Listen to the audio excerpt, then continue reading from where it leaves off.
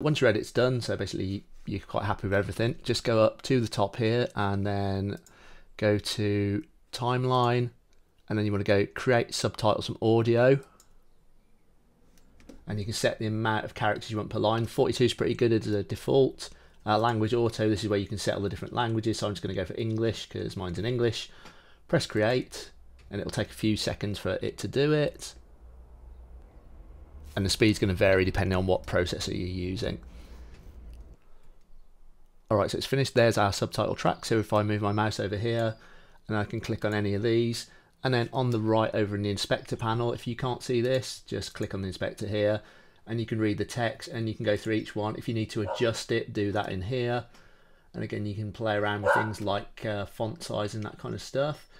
But yeah, so what you do then is you go up to File, Export, and then Subtitle, and then just give it a name. I always call it the same as my project, and then just press Save, and there you go, you've got an SRT file ready to go.